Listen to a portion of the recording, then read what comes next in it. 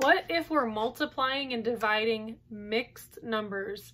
So here's something that you really want to remember. Again, we're not going to be seeing a whole lot of mixed numbers in algebra, but if we do, and we have to multiply or divide with them, the first thing we need to do is turn it into an improper fraction.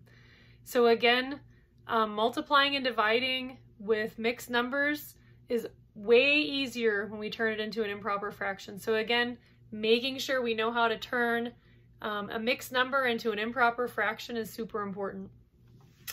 So right here, we have 4 3/8 times 7/10. So this is multiplication, but we have a mixed number. So what do we need to do? Well, we need to turn this into an improper fraction. So our first step is to take this and turn it from a mixed number to an improper fraction. So 8 times 4 is 32. 32 plus 3 is 35. So now we have 35 over 8 times 7 over 10.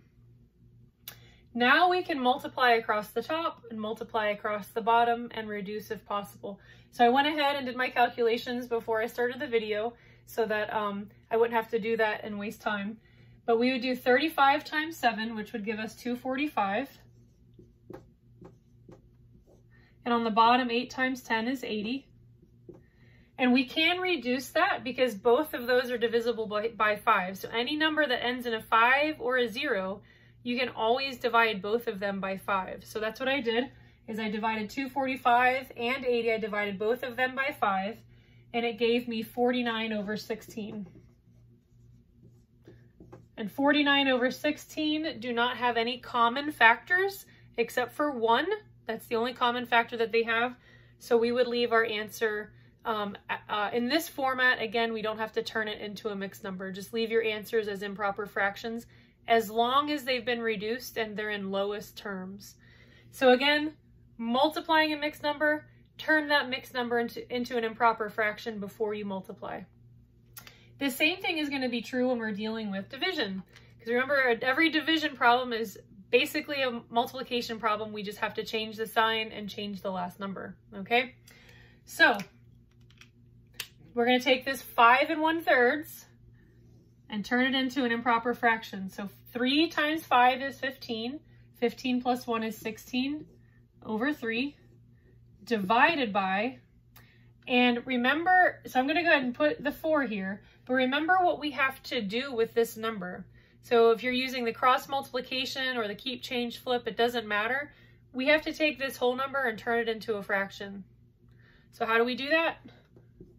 By adding that fraction bar and a 1 beneath it. So now that we have this whole number represented as a fraction, we can go ahead and either do our keep, change, flip or our cross multiplication. So whichever is easier for you, and I'm going to kind of switch back and forth on the videos here. So I'll do the keep, change, flip. So we could rewrite this as 16 over 3 times 1 over 4. So instead of the 4 being on the top, now it's on the bottom.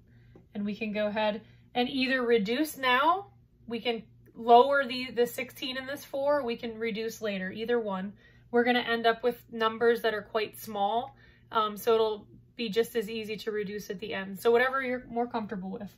16 times 1 is 16, 3 times 4 is 12, and we can divide both of these by 4. 16 divided by 4 would be 4. 12 divided by 4 would be 3. So our number would be 4/3. So again, we're still using all the same rules that we learned with integers, that we learned with exponents, that we learned with fractions, multiplying and dividing fractions. The only thing we're doing now is when we have a mixed number and we're multiplying or dividing it, take that mixed number and turn it into an improper fraction first.